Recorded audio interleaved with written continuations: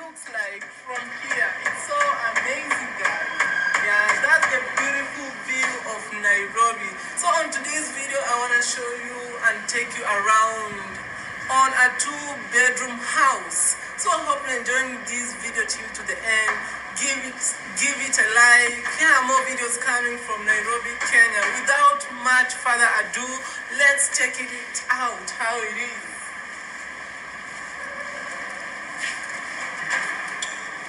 Welcome to the 2-bedroom house.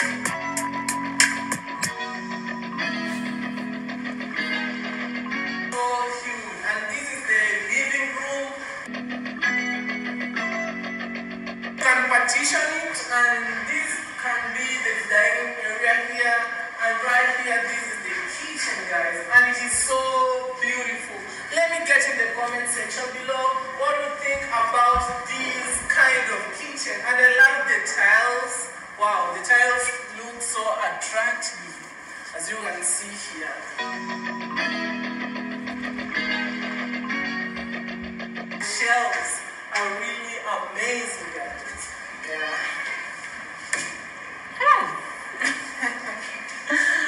I know you may wonder why are these bananas inside here, because somebody is getting in soon here. That's why you can see it is in a mess, you know. Yeah. Oh, the sink, good water, you know, fresh.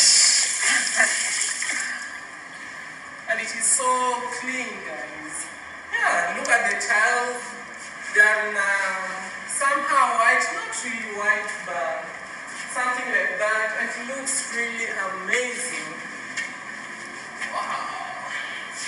Yeah, let me get in the comment section below, guys, what do you think about this place. And this is the balcony right here, and also it can act like maybe a laundry, because you can see right here there is some water flowing, so here you can wash your clothes, maybe if they are dirty, something like that. And I love the view, guys. Wow, that is Nairobi, the beautiful Nairobi. Wow.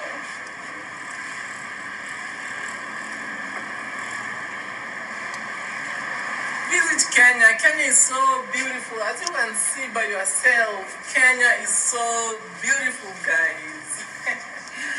Yeah, so this is the laundry where you can wash your clothes clean from right there.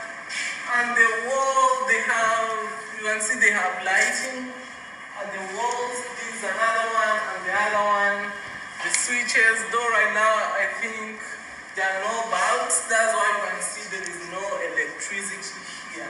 Yeah, so yeah, so this is the toilets. This is where you can wash your face, clean your teeth. Yeah, and this is the mirror, actually. You can see yourself. Yeah, so this is the bathroom. This way. Let's check it out. See? Clean water. Yeah, and yeah, it is so spacious. And this is the shower. Oh. Yeah, family, so as you can see, that is Marwa at the apartment, family. Back when I was in Ghana, he was at the apartment, and as you can see, guys, I sent this money on the 12th of May, and she came to Kenya and back in April, family. So on the 12th of May, I sent this money, this 106,000 Kenyan shillings, as you can see, family. I sent this money for she to get the apartment and the 12th, and then on the 18th again, I sent another 100,000 Kenyan shillings for she to actually put the money together and get the apartment, family. So as you can see, guys, Mara is behind all of this. Even before the apartment is furnished out and nothing is in the apartment, he's there making video, washing his clothes and doing a lot of stuff. So when you hear he's saying that this is a hoax and this is a lie, he's a liar and he's a thief. And as you can see, everything is there, family. He's at the apartment. It was like 2 years ago. And as you can see, guys, on the 18th, you know, like 6 days before, I sent another 100,000 Kenyan shillings, family. So as you can see, guys, you know what I mean, everything is there, all the evidence. So when I and Mara is actually, you know what I mean, don't want to advise sister to refund Jam Tours, you can see that he's a thief, and you guys should stop support a thief. That's what they do online, family. You should stop support them, because the evidence is here and he's still denying it. He's still denying the evidence, the raw evidence, family. So you know what to do. You know what to do. I don't know how they accept life like this. But family, let's listen to this and then we'll come back. Listen to what Davy Jr. said at the end of the call that I have with him when I first tried to solve this matter, dealing with the family members and everything that know about it. To treat me like that. Can you just send me the screenshots then maybe then I'll share to them, to my parents, and we see the way forward. Alright, cool, then we will talk. Alright, thanks for calling and thanks for thanks for understanding and everything. Okay, thank you. Alright, we'll talk. Be good. Yeah, family, so I think it was actually David Jr. even called me that time. He actually called me, and he's the one who called me and about the situation, guys. Peace and love, African family. Peace, love, and sunlight. This is Ankeru from Jam Tours Africa family. I just want to react to this video, family. I just want to react to this video to let you guys know. I'm sure you listen to the audio and you hear David Jr. say he was going to talk to his mom family about the situation, because David was there from the start. He's the one actually helped Diana to actually, Dee Mwango, to put in the first set of things in the house family when I send the 200,000 Kenyan shillings. So he's there from the start. He knows everything.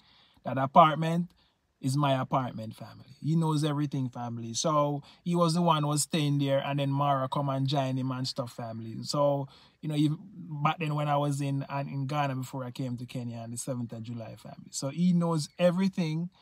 And as you can see, guys, he was at the apartment and stuff, family. I just want to react to this video, guys, to let you know that, you know, when you see this content creator, in the name of content, you can lose your things in the name of content. Because me, naive about like YouTube and thing, and you know, I know that they're making money from YouTube, so I say even if they want to make video, no problem, because I know that it's a way for them to earn money and stuff, making content and stuff, family. But even when the sister saying this is my house and all of these things, I look past it and I said to myself that, well, it's just for making content. As you know, they want to look good on the internet and stuff. But when you think about it, family, it actually come back and bite me in my foot, family. It actually come back and bite me. Them saying all of these things is actually they're sending out to the universe, and it's intentional. When people lie on the internet and lie, they can never be trusted in real life, family. So this is what I learned from the situation.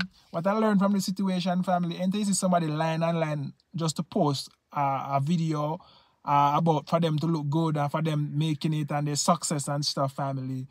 You should never trust them, or you should never do business with them. That's the first red flag. That's a big red flag, family. In this situation, I learned so much, family.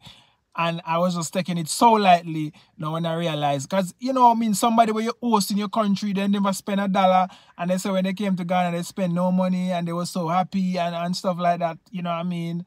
And see, they come to in their country to do this, family, you know, see that you actually, you know what I mean, rent the apartment, furnish it out. Actually, when you're ready to leave, you actually get a tenant, put it inside, introduce them to the tenant. You know what I mean? Even the Airbnb, everything was in my account.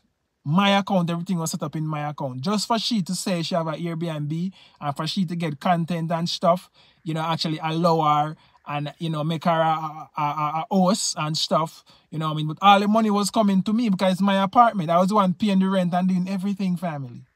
So to see that they used just one clause, just the clause, because I wasn't in the country when the apartment rent and stuff, you know what I mean? I wasn't in the country, and that's what happened, family. I wasn't in the country, and, you know, when I come, I lose track or whatever. I don't know what happened, but I did ask.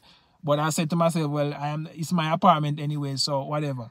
So just to see that they use that when I'm out of the country to actually take over the apartment and stuff, family, it's such a bad thing. And I just want to share this video out there, family. If you use that in the diaspora coming into Kenya or anywhere in the world, and somebody try to actually, you know what I mean, use it for content, use your resources for content, be careful. Be careful when a person using the resources for content.